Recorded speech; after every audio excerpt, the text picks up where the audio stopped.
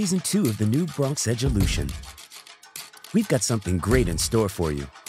I'm Timothy Coleman, Director of Education for BronxNet and your host for the show. Our rich history and culture are rediscovered through the stories of community members who take pride in our borough while sharing their journey towards success. Get ready to be uplifted and entertained. Me and the crew welcome you to the brand new Bronx Edulution. What's up, Bronx? My name is Timothy Coleman. I am the Director of Education here at BronxNet. I'm also your host for the Bronx Edulution. Thank you for joining us today. If you've been watching our show, then you know during this season, we've had some pretty cool episodes.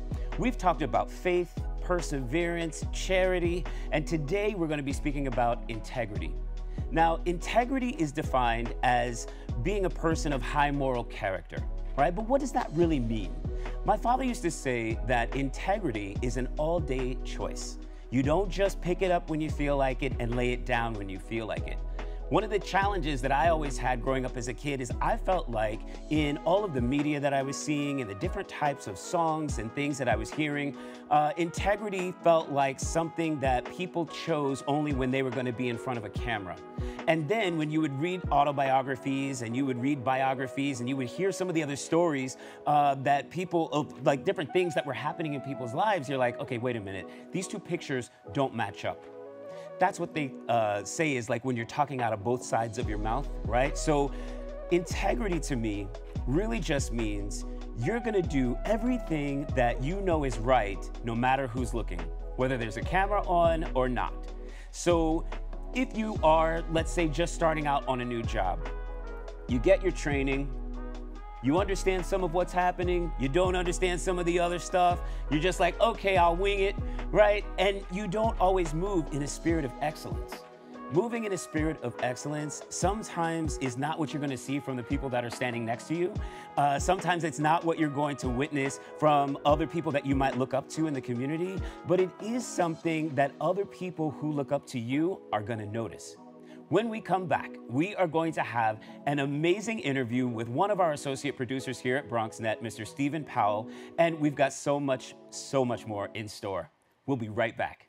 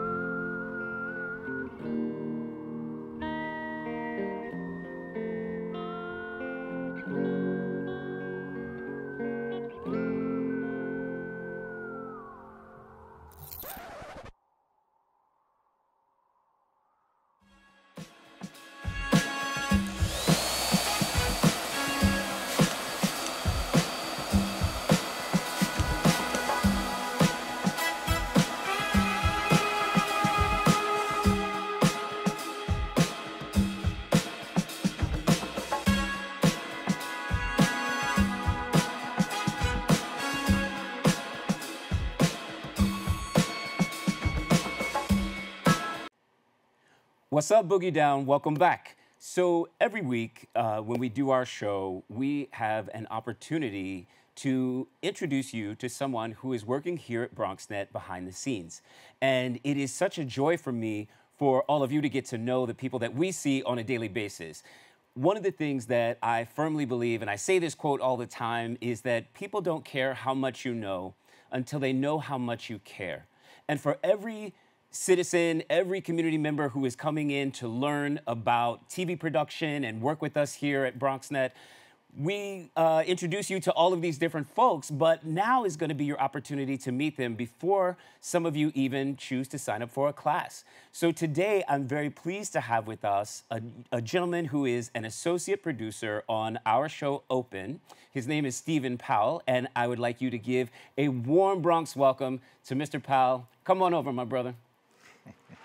Tim. How you doing, man? How you doing, man? Thanks so much for being here with us. Thank you so much for having me. Yeah, no problem, no problem. So every time we talk to somebody, we like to get a little backstory before we talk about like their work and how you help support all of the things that are happening here at BronxNet. Right. So can you give us a little bit about yourself, like born and raised, family makeup, that kind of thing? So yeah, I was not born and raised. Well, I was raised here in the Bronx, but I was not born in the Bronx. I was born in Baltimore, Maryland. Okay. And so I was raised here over 30 years of my life, and 31 years old. I went to school in the Bronx. I, again, was raised in the Bronx. I went to a all-guys Catholic school, Mount St. Michael Academy. I went to college outside for undergrad of New York City, Fairfield University. Completed my undergrad in sociology, marketing, and then went on, worked in education for a little bit, and also decided to go back to school in 2016, where I got my master's degree in communications and multi-platform journalism. Actually, one of the radio directors at WFEV Radio at Fordham University, where I completed my master's, had a relationship with someone who was near and dear to a lot of us here at BronxNet, former director for creative services, Marissa White. She's no longer here with us. You know, may she rest in peace. But I met her when I was in one of my courses through one of the heads of WFEV Radio, Robin Shannon. She gave a little kind of introductory talk, talking about her career, talking about her life, and kind of the things that she really, you know, aspired to as a media professional. Kind of resonated with my spirit as far as the things that I wanted to do. And so also one of my classmates was an intern as a reporter here at BronxNet TV. I'll never forget her, Tatiana Parrish, in 2017. And then I immediately came in with kind of vigor. She really encouraged me to, you know, do something. She was like, hey, have you done any internships yet? You know, you're doing these classes, you're kind of in the flow of things, but what's the next step for you? So around December of 2018, I did an interview with one of our great HR professionals here, Chanel, and you know, here I am 5 years later. That's dope. That's dope. So I say where you're from, and you tell me, you know, everything that goes into a good mac and cheese. All right, so I'm gonna break it down for the folks because there's a couple of really cool things that you said in there, right? So the first thing was, what was it like, and how did it impact your choices as you were coming up and you went to an all boys Catholic school? Right. Like, what kind of impact did that have for you? Well, so I was somebody that was very kind of insular growing up. My dad wanted to make sure that I got that kind of rugged kind of athletic experience that every father wants for their kid, their son specifically. So Mount is known for their athletics. So I would say my father also wanted me to be an athlete, and so I found my path through musical theater, thank God, because I ran one track meet and had an asthma attack, and we knew that was kind of like all that was going to happen on that level. So good for you. Yeah. Right. Yeah. No. So going to Mount, I didn't do a lot of my athletics in terms of the introductory. So I did about 10 years in martial arts. In the process of that, I gained a love for basketball. You know, if you see me in the hallways here, you'll see me talking to the guys about sports, NBA, football. Then, you know, at Mount, I tried out for their football team. I played football for where I have lived for years, Co-op City.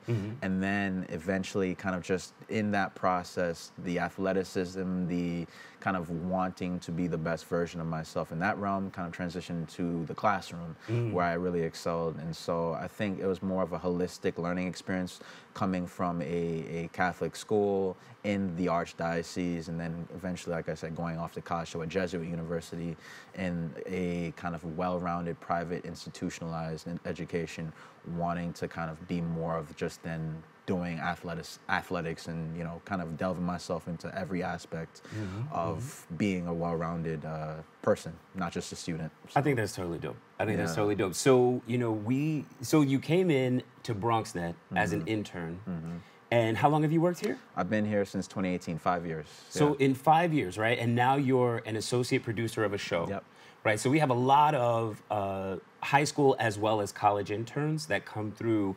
And so, you know, if your high school is looking to have a location for your interns, this is definitely, you know, give us a call. This is obviously a place where you can see through Steven's experience that you get a chance to like continue to learn and grow with our organization.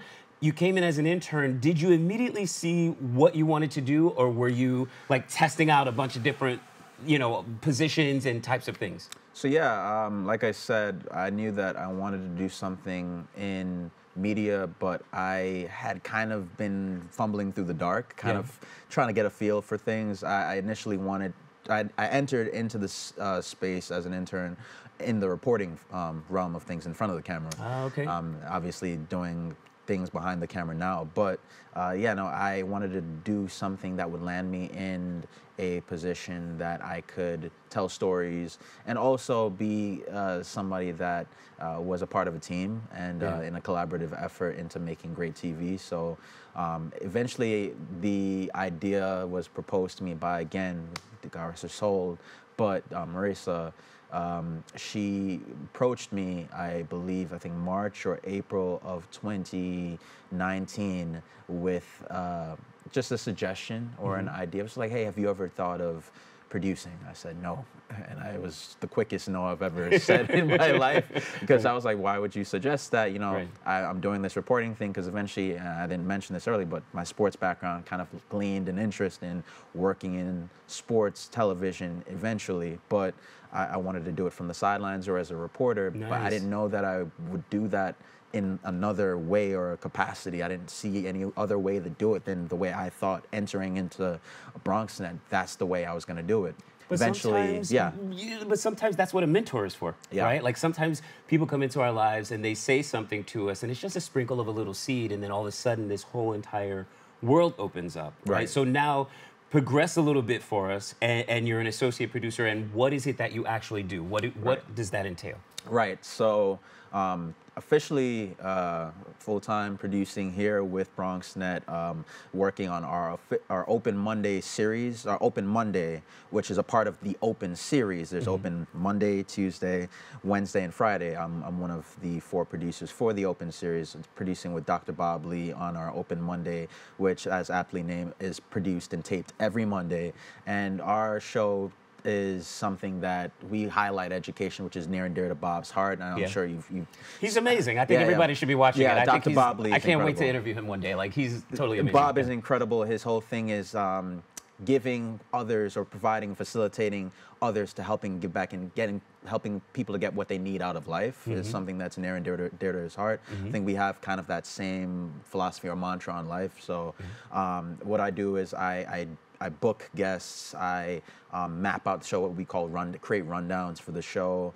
I collect assets, headshots, social media handles to basically carve out the skeleton of an entire show, which is a 1-hour program, 59-minute program. And we break it down into segments. So we do upwards of 4 or 5, at most maybe 6 interviews per show. And we get really, really interesting people in different, varied disciplines across the spectrum in New York State. I don't even, I know we're called, BronxNet, but we get people in the Bronx and Queens, throughout the city. People that are making an impact, people that are shaping our futures, and also people across various disciplines, film. But I mean, it is in our mission, like the Bronx and beyond, right? So as long as the information is relevant to the Bronx, then I think it's totally fair that the people can come from anywhere around the world, right? I mean, once we put stuff up on YouTube, you don't know who's going to see it. Folks in Switzerland are probably like, oh, I love the Bronx. You know what I'm saying? Like, you never know.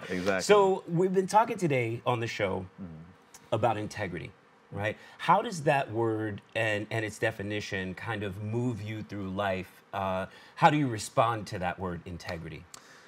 Integrity is something that I've, growing up as post on my social media, I always have the tagline, man of faith. Integrity is more than just an act. It's more than just a tagline. It's a daily walk. It's a daily action. It's a repetition. It's a practice. It's a habit for me. Something that I take near and dear to me because of the way that I was brought up by my mother and father and my grandmother, and just the way that I kind of carry about the way that I go about doing this job, in terms of just treating people with the level of respect and integrity that I would want reflected for myself and reciprocated for myself. Nice. I think that's something that's really important for me, just going about doing an honest work, not cutting corners, right. treating people the way that you want them to be treated. The editing process, anybody that knows as a producer, there's a lot of editing that goes into it. We have editors, but working alongside them, helping to make their jobs a lot easier. If I, per se, have to edit a full show by myself, not cutting corners in terms of, I don't feel like adding that photo. I don't feel like crediting that photo source. I don't feel like adding that video because, it'll help make the job a lot quicker, or kind of expedite the process of getting that show to programming. But following all the steps in the structure to make sure that you come out with the highest quality possible, right? My father used to say that, integrity is an all-day choice. Right? You don't just pick it up at random and lay it down whenever you feel like it. It is something that you carry with you as a badge. And so, I thank you for being here with us today because you've given us a lot of insight. I think folks think about BronxNet and they say, oh, well, it's only about, being a cameraman or being in front of the television. There's so many other positions. So, these interviews are really to give you some insight into that. So, Stephen, thank you so much for being here. Congratulations on the show. It's very successful. Please give Dr. Bob Lee my love and respect. And we'll be back with you in just a moment.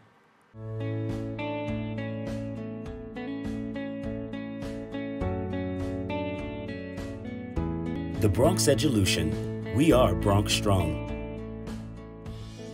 Hello, it's Mr. John here, reading Amanda Bean's Amazing Dream, a mathematical story. Story by Cindy Neuschwander, pictures by Liza Woodruff. Amanda Bean's Amazing Dream. I am Amanda Bean and I love math. I know all about counting. I am very good at it. I can count by ones, twos, fives, and tens. I can add up anything. The kids at school call me Bean Counter.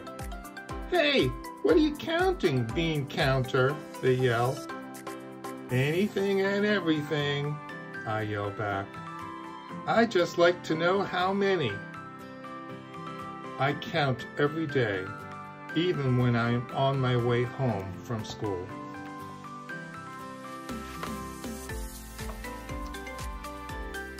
Now we are learning about multiplying. I understand many things about multiplying. I know that it is like adding lots of things quickly. This is good. I know about the multiplication sign.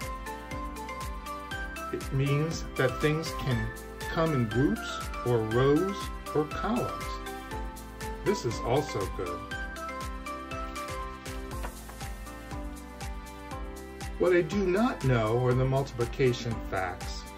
My teacher says it is important to learn these. I am not so sure. I think I can just keep counting. I tell my teacher this.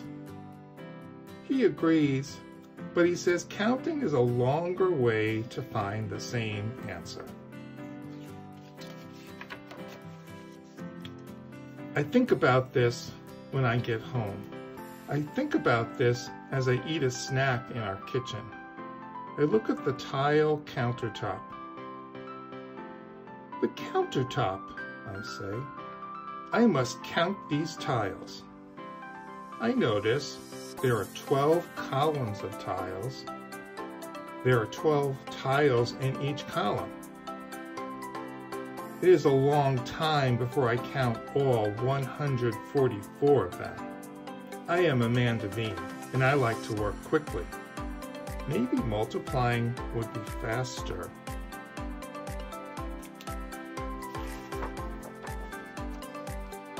I walked to the library to check out a book.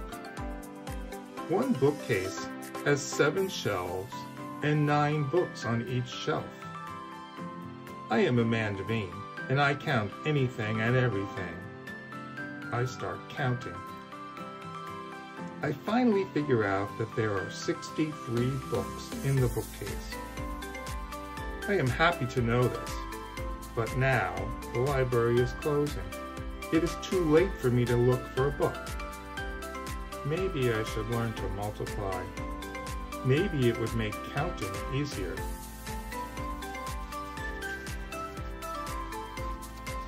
I am still thinking about this when I go to bed.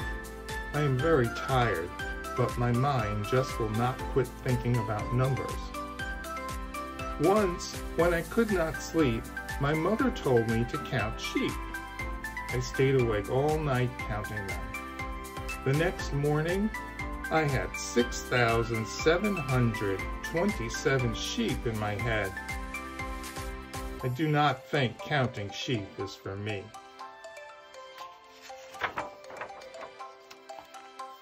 Tonight I will think about riding my bike.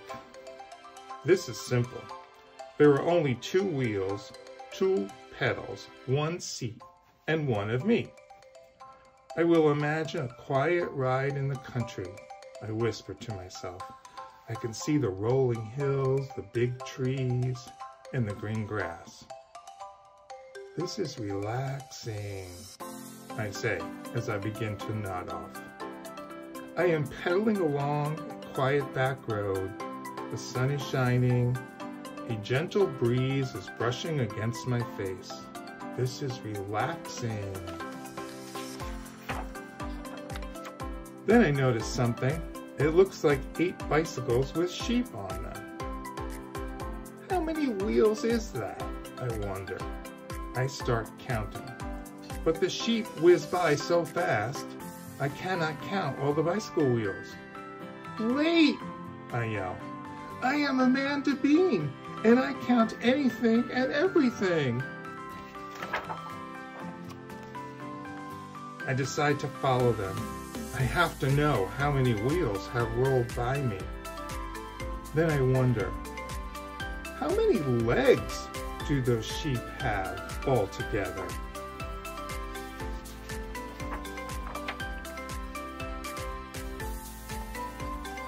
Now I really must catch up with those woolies on wheels. I really must know how many. I pump harder. I breathe harder. Up the hill they go. Up the hill I go. Around the bend they go. Around the bend I go. The sheep stop at a barn and get off their bikes. I get off my bike too. I do not stop to count the wheels. I follow the sheep. They go into the barn. I go in too. They reach into their fleecy pockets. Each sheep pulls out 5 balls of beautiful yarn. Oh no! I cry out. Now I must count the yarn too. I am Amanda Bean, and I count anything and everything. First it was wheels, then it was legs, now it's balls of yarn. I cannot believe my eyes at what I see next. 7 grandmas come marching in with 2 knitting needles each. They take the yarn from the sheep and start knitting sweaters. This dream is getting too crazy. Now I must add knitting needles to my list of things to count. And each sweater has 2 arms. Should I count them too? The grandmas start wrapping up all the sweaters around me. Stop, I tell them. How can I count all of the arms in the sweaters and all of the knitting needles and the balls of yarn and the sheep's legs and the bicycle wheels if I am all wrapped up? Multiply, bleat the sheep. Multiply, bleat the sheep.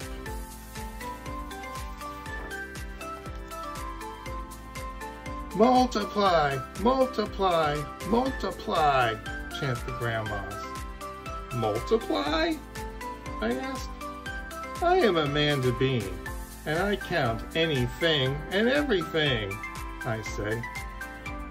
Multiplying is counting, say the grandmas. It is just a fast way of counting. Yeah, agree the sheep. I wake up to find my mother wrapping me in her arms. I had an amazing dream, I say. It was a noisy dream, my mother says. Today, I will start to learn the multiplication facts, I announce. They are important to know if you want to find out how many, and you need to know fast. My mother agrees. I am Amanda Bean. I still love knowing how many, but now I multiply anything and everything, and I never count sheep.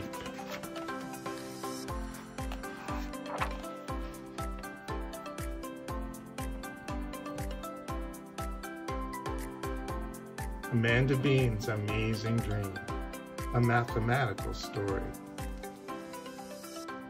See you next time.